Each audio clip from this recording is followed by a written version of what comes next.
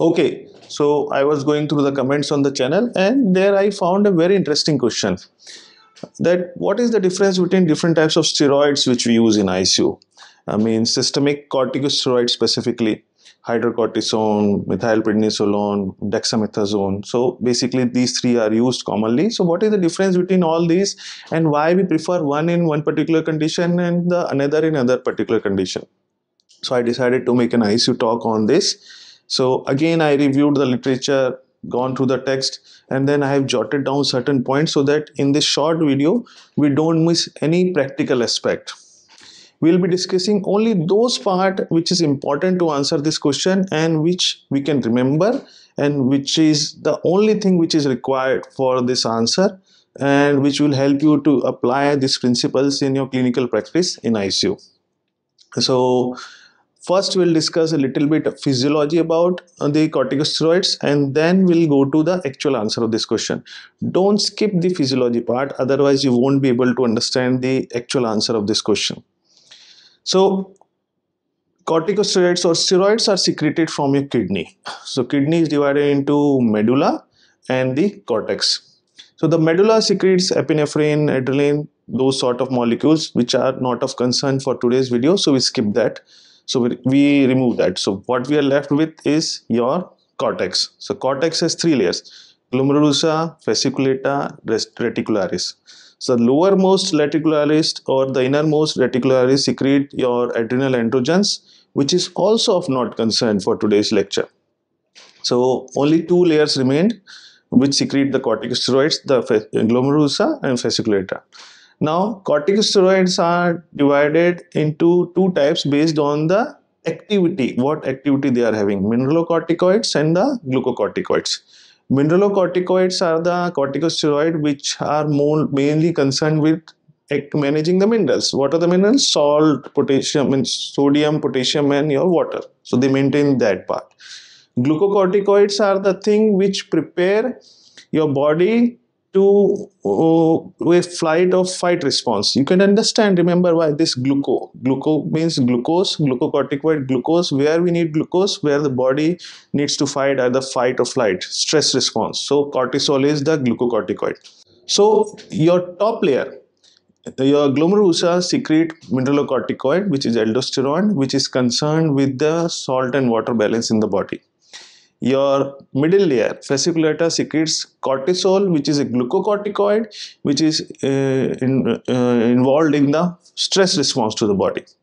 So there are many actions of the glucocorticoid, but what we are interested in ICU are the two actions. One is their anti-inflammatory effect, which helps in reducing the inflammation, reducing the edema part, and the other is increased blood levels of sugars, glucose, which is also helpful in times of crisis. So you understand that the topmost two layers, glomerulosa, secrete mineralocorticoid, which is aldosterone, concerned with the salt and water retention in the body. The second layer secretes your glucocorticoid, which is your cortisol, and it is helpful in maintaining the stress, managing the stress response, which is anti-inflammatory effect, and your glucose levels. So now coming to the steroid point, how these two principles will apply when we discuss different steroids.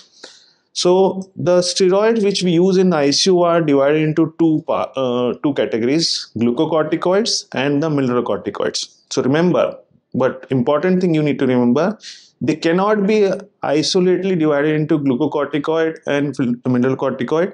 Some glucocorticoids have mineralocorticoid activity also, and mineralocorticoid also have a glucocorticoid activity, and this will help to decide the use where we are using. So let's divide first the glucocorticoid part. So glucocorticoids are divided on the duration of action, means duration of action for which they are acting in the body. So they are short acting, intermediate acting, and the long acting. So I'll be enumerating only those which are used in our intensive care so that we don't get confused in too much details. So short acting means they act for 1 to 12 hours, and the most common which we use is hydrocortisone. Intermediate acting 12 to 36 hours, means half day to 1.5 day. Then which is the commonest in this? Methylprednisolone, prednisone or prednisolone. So methylprednisolone, which is used commonly. And the long acting one is which is 36 to 55 hours, means 1.5 to 3 days, 2.5 or 3 days. The duration of action remains is dexamethasone. Betamethasone we are not talking. And to remember, we are only discussing the IV corticosteroids. We are not discussing the topical one, which is not of interest for this particular ICU talk. So we have decided the glucocorticoid in short acting, intermediate acting, long acting. Short acting hydrocortisone, intermediate acting your methylprednisolone, long acting dexamethasone. The mineralocorticoid which we use in our ICU is fluorocortisone. It's the one of, I think, the only one which we use in ICU frequently, fluorocortisone. So now comes the important part. One is duration of action. Why duration of action is important, we'll discuss in the end. So now, as I told you, all these steroids are not completely either glucocorticoid or mineralocorticoid. They have different overlap. So that any potency or reference which we compare for any of these steroids is compared with your hydrocortisone. Hydrocortisone is a short acting, and it has equal activity of glucocorticoid activity and equal mineralocorticoid activity. So 1:1 means it has equivalent glucocorticoid activity and equivalent mineralocorticoid activity. Means it will reduce the inflammation. It as a side effect, it will increase the glucose level, but at the same time it will also have a mineralocorticoid activity. It will retain salt and water. It will absorb the salt and water from the collecting tubules of the kidney, and in turn will lose potassium, but it will retain salt and water. So hydrocortisone will be short acting, and it will having anti-inflammatory effect as well as having the mineralocorticoid activity, will retain salt and water. Now intermediate acting methylprednisolone. Methylprednisolone glucocorticoid activity is 5 times that of hydrocortisone. It's more potent glucocorticoid. It will reduce more inflammation. It will reduce inflammation, but its mineralocorticoid activity is half that of hydrocortisone. Means it will not retain that much water. It will not retain that much salt. So the fluid overload will be less in patients in which you are using methylprednisolone. Now dexamethasone. Dexamethasone has 25 times of glucocorticoid activity as compared to hydrocortisone. Means its anti-inflammatory effect, reducing edema effect is very much potent, while it has got no mineralocorticoid activity. It will not retain salt and water, so there will not be fluid overload sort of situation in this. So understand that point. Glucocorticoid activity is decreasing your inflammation. Mineralocorticoid activity is increasing your salt and water, retaining salt and water, so increasing the fluid in the patient. So now let's see where these are recommended as per the guidelines. You have seen that in hydrocortisone is usually recommended in sepsis guidelines, where vasopressors are increasing, you have given fluid resuscitate, so now you can add hydrocortisone at this stage. Why hydrocorticosteroid at this stage? Because its glucocorticoid activity is minimal, so the anti-inflammatory effect will be up to extent which can help in the sepsis, but it will not be that much high glucocorticoid activity, so that it suppresses the immune system, so that sepsis can flare up. Also, because it has got equivalent mineralocorticoid activity, it will help in retaining salt and water from the kidney, so it will help in maintaining the MAC of the patient. So that's why we use hydrocortisone in your septic patients. So inflammatory part will reduce to an extent, but it not be too much, so that it can reduce the immunity. Also, it will help to maintain the MAP, and also blood sugar levels will be a little bit high. In sepsis, you have patient have hypoglycemia. It can help in that also. Now, your dexamethasone, the extreme one, which has very potent glucocorticoid, very potent anti-inflammatory effect, but zero mineralocorticoid activity. It will not retain salt and water. So where we use dexamethasone, where it is recommended, usually in conditions which are life-threatening in terms of reducing the edema, like in brain vasogenic edema, means where there is so much of edema. If we don't reduce the edema, there can be a lot of swelling. It can compromise the life of the patient.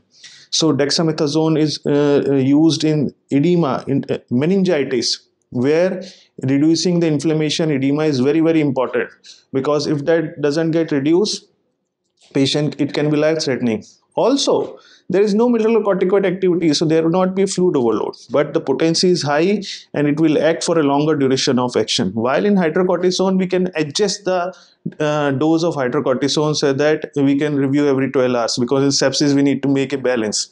While in dexamethasone, it will be very potent and the effect will persist, because we are not dealing with sepsis in this sort of conditions like brain edema. Though in meningitis we have, but we don't have that much generalized sort of picture where the sepsis will flare up. But even if we say that your brain edema or inflammation part is so important that we need to give a steroid which will reduce the edema to a much stronger extent. Now, also you must have seen that post-extubation, if we have laryngeal edema or patient develops stridor, here also reducing edema is very, very important. If we don't reduce the edema in time, it can compromise their way. Therefore, dexamethasone, which has got 25 times the activity of your hydrocortisone, most potent, it will help to reduce the inflammation and edema, and it will be helpful in this condition. Now, in between these two, you have your methylprednisolone, which is a intermediate acting, and it has also got a little bit of 50% of the salt and water retention capacity. So it is usually in the chest inflammatory conditions where it will reduce the edema for a longer period of time.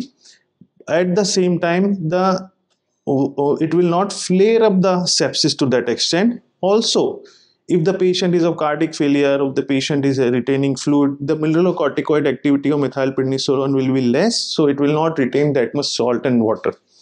If we give too much steroid, dexamethasone, in this pneumonia or other condition, the immune system will go very much down in your what you call that sepsis can flare up. While hydrocortisone is also a good choice, but if your patient is in cardiac overload or fluid overload, then it will also retain salt and water. So fluid overload can be a problem with hydrocortisone, but because it is a shorter duration, we can adjust it. So methylprednisolone is usually used in condition where there is inflammation. We need to reduce the inflammation. Like you have seen in COVID also, there were guidelines up after 7 days you can use, and there is less risk of fluid overload. So methylprednisolone is used in those conditions where reducing edema is not life-threatening, but we need to reduce the inflammation part. So this is the choice based on their glucocorticoid and mineralocorticoid activity. Now, fludrocortisone. Fludrocortisone has potent 150 times the mineralocorticoid activity and very little glucocorticoid activity. That's why in patients of adrenal insufficiency, we call this is adrenal insufficiency, and patient shock is not responding. Patient was on steroids for a longer period of time, or patient is an oncology patient, or patient is of refeeding syndrome, anything for which there is adrenal insufficiency and patient is not responding, the shock is responding, there we give fludrocortisone. So adrenal insufficiency. So what will happen while after giving fludrocortisone? 150 times the mineralocorticoid activity. It helps to retain salt and water, and it will help to maintain the blood pressure map of this patient. That's why fludrocortisone is helpful. So this is the logic, and the duration of action which I told you comes important is hydrocortisone is preferred in septic conditions because we can adjust the hydrocortisone durations. If we give today, if suppose it will become detrimental, we can taper off tomorrow. But if we give dexamethasone, which will definitely suppress the immune system and it will act for 3 days, so it will become detrimental. So duration of action is important. Similarly, methylprednisolone has a longer duration of action, 1 to 1.5 days. So it will reduce the inflammation or suppress the immune system for a longer period of time. That's why in ICU, wherever you feel that there is a component of sepsis and there is no risk of that fluid overload, hydrocortisone is preferred. Where you feel that we need to reduce inflammation, sepsis is also there, but there is also chances of fluid overload, then you preferred methylprednisolone. And where the priority is reducing the inflammation or edema, not the sepsis part, like in meningitis, in brain edema, laryngeal edema, use dexamethasone. So this is the thing. You can go through any chart which is available in your book, any chart which is available on the net. You go to potency comparison of different sort of corticosteroids and mineralocorticoid. You get lot of chart where you will find this duration of action, you potency, then glucocorticoid and mineralocorticoid activity. But what I wanted to stress, what I wanted to explain you, the logic behind all these steroids which we use in ICU. Still, if you have certain doubt, you can ask in the comments of this section. I would love to reply to them. But I hope majority of the part or majority of the doubts are covered in this talk, and hope the question is answered. See you in the next video. Thank you.